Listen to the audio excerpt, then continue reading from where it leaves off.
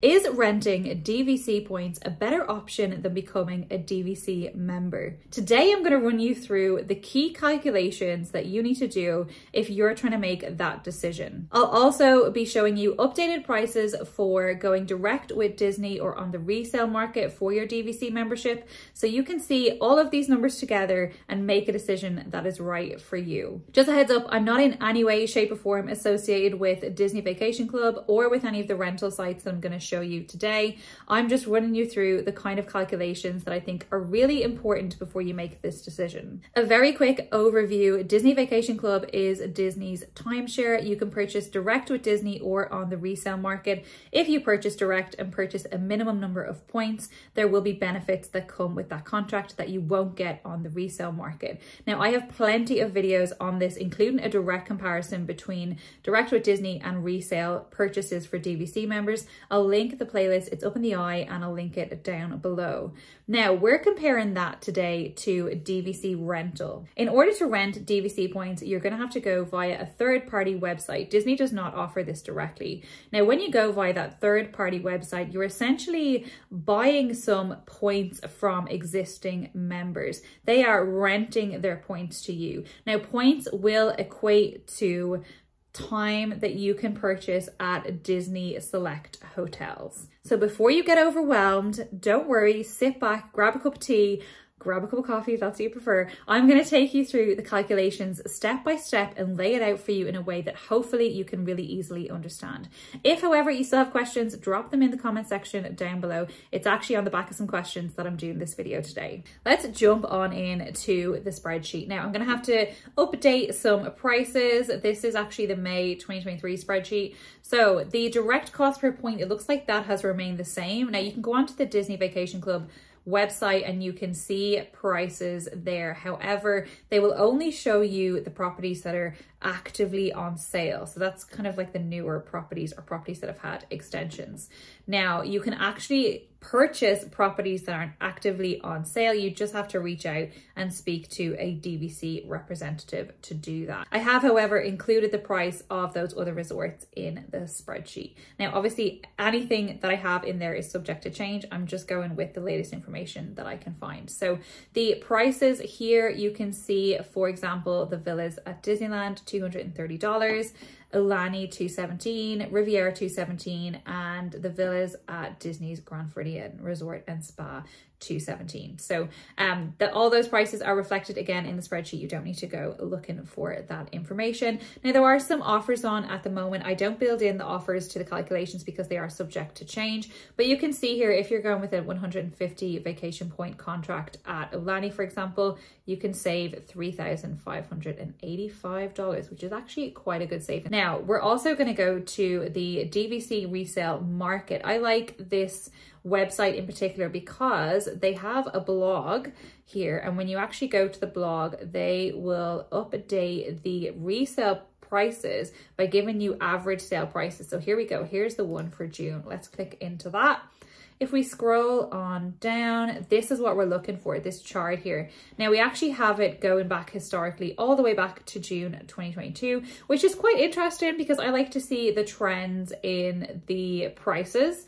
So if we take a look at Animal Kingdom Lodge as a first, that is $120 based on average prices in June 2023. Now, that's not the lowest it's been down at $116 in March 2023, but it's lower than last month. So last month was $124.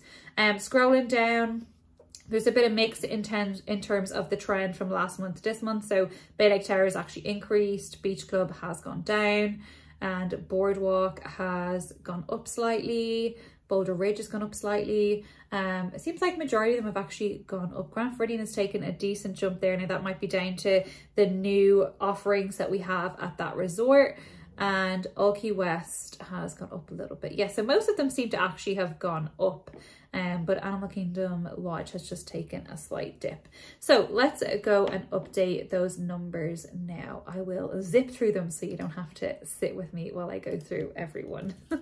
All right, our spreadsheet is now updated. A couple of interesting observations. So one thing I noticed was actually that the Grand Californian has gone up quite a bit. It's now up at 305. It was up at 318 last month. But you can see throughout the last year, it's really been down in the 200s, going down as low as 243, I think is the lowest. And I think that's impacted by the fact that we've now got an additional resort out in Disneyland. So I guess some people are inclined to go and get their resale Grand Californian and then use those points for the Grand Californian as well as the new Disneyland hotel offering. So it's interesting just to see those kinds of trends. Another thing that I noticed actually was that Old Key West has gone up quite a bit. It's 125. It was down at like 110 earlier in the year. And also Riviera, just looking at it comparable to other resorts, given that it is a newer resort, so you know there's a lot longer on that contract, it is quite low. And I know that's going to be heavily influenced by the fact that the resale Riviera contract has restrictions. I won't go into too much detail on this. I will do an updated video on sort of resale versus direct if that's something that you're interested in. I can do that, run that next month with July's numbers. Jumping back into our spreadsheet with those updated numbers, we can now see an updated percentage discount for resale. Now this is calculated on those resale numbers that I've just plugged in from June 2023 versus the direct cost with Disney. So you can see those percentages. In some cases they're very chunky, really good percentages. Take a look at this Grand Californian one though, 1.61%. That's the lowest I've ever seen in terms of a discount for resale. So I'm guessing maybe part of that is just down to availability. Maybe there just isn't many Grand Californian contracts available, and maybe Disney are snatching them up as well. Now, I have used 150 points as our base case. That is currently the minimum that you can purchase direct with Disney. They did go down to 100, then they brought it back up to 150. It is aligned now with the minimum number of points you need for the benefits. So at least that makes the calculation simpler. So you need to buy 150 points. And if you buy 150 points, you also get the benefits. So at least that bit is nice and clear. So what I've done then is calculated the cost of 150 points direct, 150 points on resale, and then the annual dues per point. So annual dues are an additional cost you have to pay per point every year of your membership. So I've just plugged in the latest values there. And then I've also plugged in the years left on the contract. So every different resort has a different span of years over which their contract lasts. And that's going to be like the newer resorts have longer left, the older resorts have less time left. So when you purchase your contract, you will know what your contract end year is. You can see that all listed out here for the resorts. And this is just the actual number of years between 2023 and the contract end year. Okay, so I whizzed through that, I know, but like I say, there are other videos where I go through this in a bit more detail. Let's hone in on this total contract cost column. So let me explain this to you. This is the total cost of your contract from the day you sign it right the way up until the end of the contract, which in the case of Animal Kingdom Lodge, for example, is in 34 years time. Now, this doesn't account for any inflation and changes to the annual dues. We're just taking today's prices and extrapolating it out across the 34 years. So this includes the upfront cost of Disney Vacation Club membership, which is the cost per point multiplied by the number of points, which in this case is 150. Then it takes the annual dues per point, multiplies that by 150, and then also multiplies it out across 34 years because you have to pay the annual dues every single year of your contract. Okay, so that's how we get to this price of $76,431. Now I know that is a lot of money, okay? $76,431. Now I feel like a lot of people that look at the Disney Vacation Club cost look at just the initial cost. That is this cost here, direct with Disney, $31,500, resale, $18,000. And don't consider the ongoing annual cost, the annual dues. Those annual dues are what bring us right the way up to $76,431. You are signing a financially binding contract that has you locked in for 34 years. Now, I did get a couple of comments on this in my last video. Some people saying, oh, but you can always sell, and like, you know, maybe even some people that have actually made money on selling buying their contract direct at Disney and selling it on the resale market. I'm not seeing the same sort of value in terms of buying direct with Disney and selling on the resale market that I think we saw in years previous, when you used to get some really good deals direct with Disney. And some people I get talking to that are Disney Vacation Club members, when they tell me what they bought in for, kind of hurts my soul a little bit. But I have seen that, you know, there is a very active resale market. You can sell. But let's just take the example of Animal Kingdom Lodge. The cost direct per point is currently at $210. Now, let's go back even like a couple of years ago, 2019, for example. I think I bought in maybe around $160, if I remember correctly. It could have even been a bit less than that. Even still, if I was to sell my contract today, I'm making a loss. Now, of course, I've managed to have a couple of years of use of the contract, but I've also had to pay the annual dues.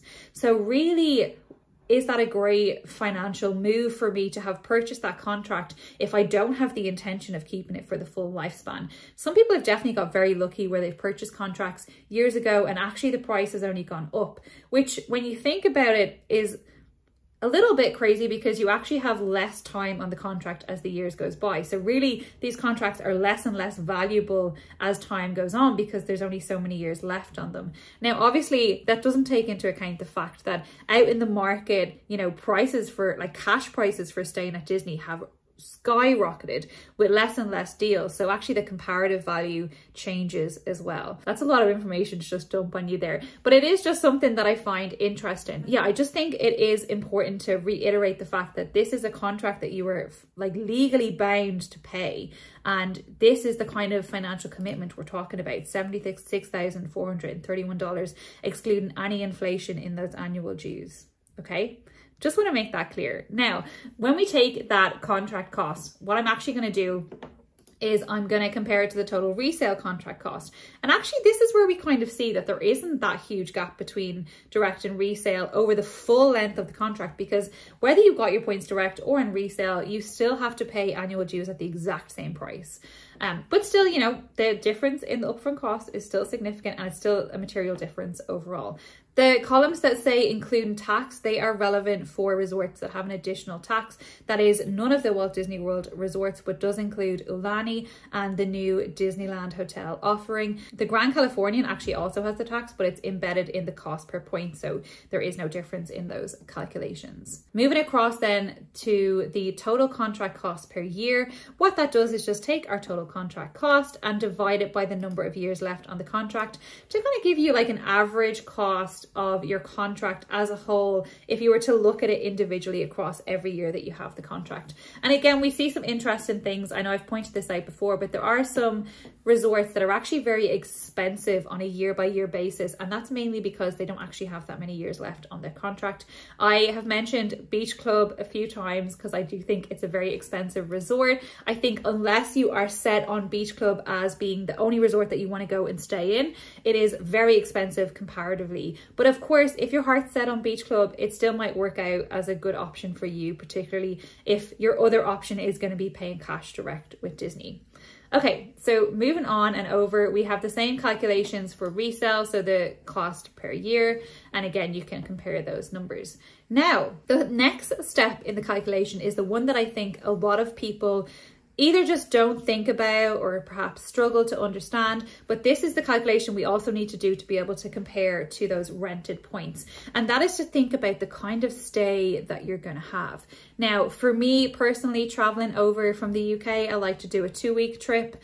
And so I might even just do 1 week on one trip and 1 week on another trip, but I like to calculate it on a 2-week basis. Now, the other reason for using 2 weeks as the comparative value is because it also gets us over that minimum, the 150 minimum. So you'll see Animal Kingdom Lodge just gets over that 150 point requirement with us looking at 2 weeks. You can, of course, adjust this for your own way of staying on site. Just remember to keep in mind that minimum if you are going to look at that direct contract. If you're going resale, you can kind of ignore it, but I have found that when I look on the resale market, a lot of the contracts are on the higher end in terms of number of points. So yeah, just bear in mind the fact that, you know, you are bound by the kind of contract that you can get, but definitely take a look and see what kind of a trip you would normally do and figure out how many points you would need for that kind of a trip.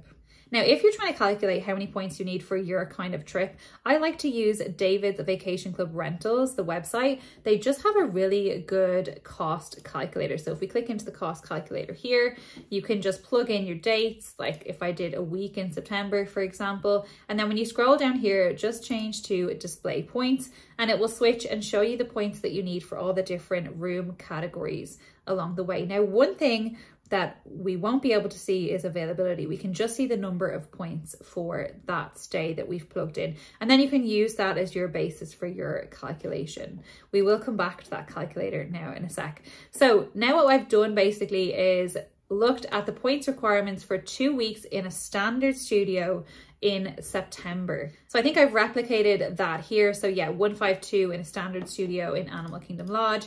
And that's what we see here in the spreadsheet. And then essentially what I've done is calculated what it would cost you in terms of your DVC contract each year for that trip. So it's kind of similar to the total cost of the contract per year, except we're going off the requirement of 152 points versus the 150 contract that we originally looked at. If we look at another resort, it could be like, this is 258, that's the Grand Californian.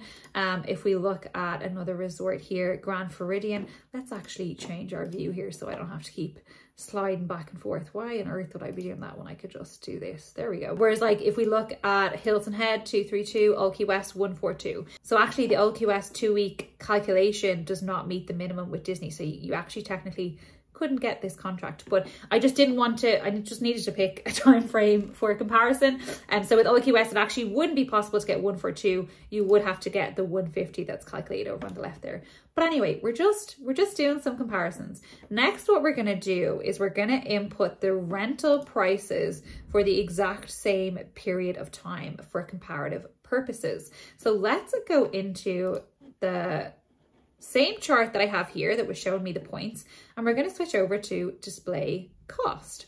Okay, so this is the cash price that you will pay with David's Vacation Club Rentals to rent the exact same rooms that we're talking about when we've done our calculation before. So let's take, for example, Animal Kingdom standard view. It is 3,192 for a studio. Now you'll see there's a value studio that's cheaper, almost impossible to get, especially if you're not a member and you're trying to get it through a rental site. I actually managed it once a few years ago, but anyway, it's almost impossible. I'd say even as a Vacation Club member, I really struggle to get that room. So it is, like I say, almost impossible. So I've just gone with a standard because it's a nice way of comparing across the different resorts. So let's plug that in, 3,192. Let's go 3,192. Okay, so 3,192 versus the direct price over the 34 years and the resale price over the 34 years. Let's plug in the rest of those. As I'm plugging some of these in, I think it's worth noting that if you go onto this calculator and you see your cash price, all that means is that's the price you'll pay if they can get you the points. And that's a big if, they can get you the points. So the thing that this doesn't show you, which I find terribly frustrating, I'm guessing it's just not really possible, but if you go onto a rental website like this one, like any of the others, you don't actually see availability. So there are two elements to availability when you're renting from a store, like a DVC rental store. And that is one, that they can match you up with a member that has the points that you need. And two, that they can actually secure the reservation with Disney, like on the Disney Vacation Club website. Now, they don't tell you either of those things when you go and look at the cost calculator or when you put in an inquiry or when you try to book. And obviously, you know, that's for a number of reasons, but it's, I imagine, quite difficult to check for a match automatically when you put a request in. But what I would suggest, if you do happen to have somebody that you know that's a Disney Vacation Club member, get them to pop on and see if there's actually availability at the resort. Because if there's no availability at the resort, doesn't matter whether a member has the points to rent you or not, you can't book your reservation. Availability has only really gotten worse. It does require you to book quite far in advance. Now, there are also additional charges that some of the vacation rental companies will charge you if you want to book further in advance. And the way that works is they're using the benefit that a member has at their home resort. Whatever your home resort is, you can book 11 months in advance, versus if a resort is not your home resort, you can book it 7 months in advance. And if you're wanting to book within that early window, so 11 to 7 months, they're also charging a premium there as well. So just bear all of that in mind. Obviously there's different prices on different websites, etc. But we're going to go with assuming that there's availability in September at these resorts, which I actually know there is not, because it's pretty much gone at this stage in July. But I just think September is a good comparative month. So let's go ahead with it. So Boardwalk, we're going to go 2982. Oh. And obviously, like, again, you can plug in your own numbers for your own situation. This spreadsheet is going to be linked below. If you want to use the spreadsheet, you need to make a copy of the spreadsheet and then you can edit away to your heart's content. I don't allow editors on the spreadsheet, obviously, because you could just do whatever. And even if you're just playing around with it and putting in your personal numbers, you're kind of distorting it for everybody else. So play around with it to your heart's content, but make a copy of it. You can't edit the actual file that's linked down below. All right, so I've now completed the rental prices section for the September period. So we're going to do rental versus direct, and we're going to do rental. Let's just do rent. Rent is a lot easier than rental. Saves me a couple of characters.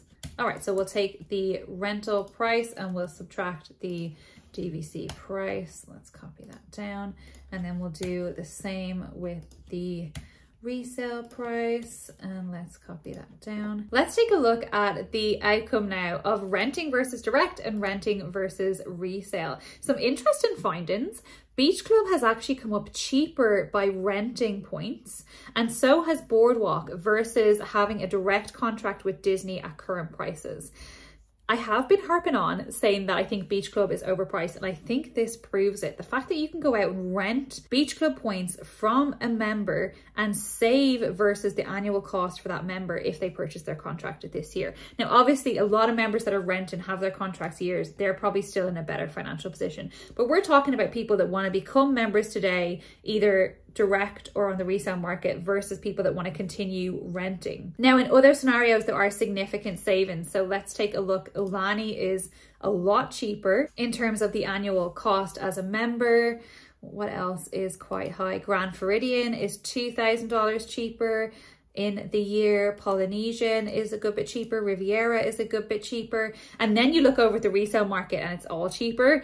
But also, you know, the resale market, again, you won't have those benefits direct with Disney. But if that's not something you care about, you can definitely save a lot of money. So even with this in consideration, so even with, for the majority of cases, it is cheaper on an annualized basis to be a member than to rent. You also have to think about the fact that if you're renting, you are just in a transaction where you go, you rent the points, you stay, and you've no other obligations. You don't have to pay the same price next year. You're not bound into a 34, 50-year contract where you have financial obligations. You can just come, transact, and be done, and you've no additional worries or overheads to think about.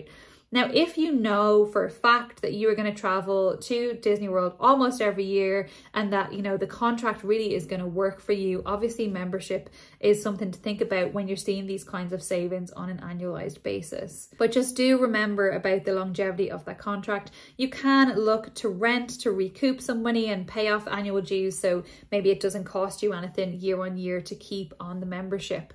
But I do think you really want to be thinking out into the future and thinking that you are going to be traveling to Disney a lot for it to actually make sense. In my particular situation, it does make sense. I'm happy that I purchased when I did, and I'm happy when I look at the cash prices and the rental prices that I can save on a year-by-year basis. Let's talk about some of the non-financial considerations. So as a Disney Vacation Club member, when I make a reservation, I have complete control of that reservation. I log into the portal, I can check the availability, I can make the reservation, I can add people, take them away, change the reservation, even set up a waitlist request if there's a resort that's not available at the time that I'm booking to replace my reservation. There's lots of, I guess, additional flexibilities that you're just not going to get if you go to the rental market. And it's also the fact that it's your membership under your control, and you just won't have any issues if you need to speak to Disney about the reservation, etc., because it's all under your name.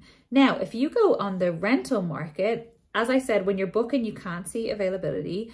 The reservation is not your reservation. It's still the member's reservation. They've just made it on your behalf with your details. If you want to change it, there may be some fees. There may even not be the option of changing, depending on the type of contract that you have signed with a third party. So do read the T's and C's very, very carefully. One thing that really put me off the rental market, and I'm not trying to dissuade anybody, I'm just telling you my personal reason for no longer using the rental market, is that I did have some friends that had really bad experiences when we were unable to travel to the US, where they were just either not able to recoup any of the funds, or only got a really small portion back because, you have signed a contract, and I guess that just doesn't cover you without additional insurances. And actually a lot of travel insurance policies exclude timeshares from the cover that they give you in terms of a vacation cancellation. So just make sure you're fully aware of the T's and C's with the third party, of your travel insurance cover, and you're maybe just taking a risk that if something were to happen unexpected and you can't go on this vacation, that you may be losing that money. Obviously, that's a bit different to then booking direct with Disney in cash, where you'll have a really good and flexible cancellation policy, and also the grace and discretion of Disney, which they tend to exercise in those sorts of cases. And as a member, where you can cancel up to 30 days in advance or within 30 days, and I think then your points just get locked into a more restricted ability to use situation. I hope this has given you food for thought if you are looking at renting versus becoming a member. I think with a lot of the cases of these comparisons, so whether it's renting or cash prices with Disney, for the most part, if you extrapolate your contract over the number of years and you look at booking your time at Walt Disney World, you probably are going to save money if your particular circumstance would require 150 points or more at a Disney World resort, or less than that if you can get a resale contract that is less points. I think if you're actually going to utilize your contract every single year, then you probably are going to save money. I just think that that's quite a niche scenario. And so, yeah, I think Vacation Club might be right for you under specific circumstances, but it's not right for a lot of people. And I think a lot of people maybe get sucked in when they're on a holiday and don't really think about like how much it would actually take to use up the full value of their contract every single year. Another thing just to keep an eye on if you are looking at different resorts is back to that 2-week standard studio points template that I've given you here. Again, go onto the cost calculator and check what would suit your particular vacation style, and really make sure you take that step. I think a lot of people miss that step, but it's really crucial because different resorts have different point requirements, and have those points change as well depending on how busy the time of year is that you like to travel. So really do take this and fit it out for your personal circumstances, and you might get a completely different result than what I'm looking at here. Again, I hope that's been helpful. Thank you guys so much for watching. Drop any of your questions down in the comments down below. I've had a lot of people ask me for very specific scenarios, but the idea of these videos is to give you the template to allow you to take it away and to calculate your own scenario. Because if I was to do everyone's different circumstances, I'd probably have a million videos on this at this time. But I think what I might actually start doing is maybe doing some YouTube shorts based on people's specific requests. If that's something you're interested in, again, let me know your question or scenario down in the comments down below, and I might start creating a few of those little short videos just taking a specific question and working it out through the calculation. Thank you guys so much for watching. I'll see you in the next one.